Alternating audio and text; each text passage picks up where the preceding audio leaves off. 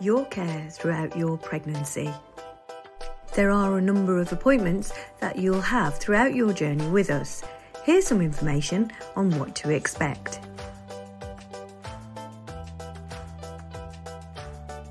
Between 4 to 10 weeks.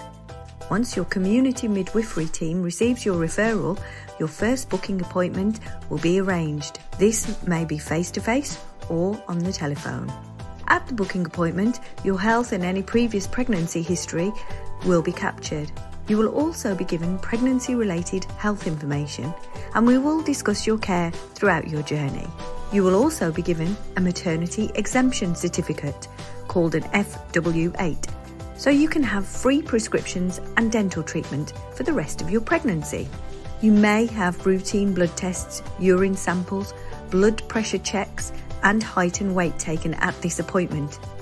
If not, then they will be completed at a later appointment. Between 12 to 14 weeks. The dating scan will give you an approximate date for when you will have your baby.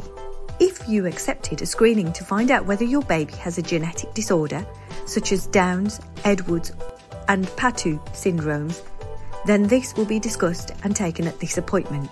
At 16 weeks.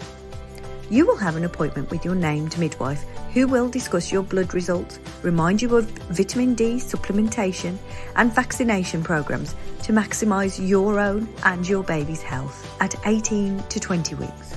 A more detailed scan called an anomaly scan will be taken at this appointment. At around 25 weeks onwards. You will be expected to have regular checks with your community midwives every 2 to 3 weeks, up to the birth of your baby. If you find that you have not seen your midwife since your scans and you are under our care, it is important that you make contact with us on 0121 507 3774 so we can discuss this further with you. Thank you.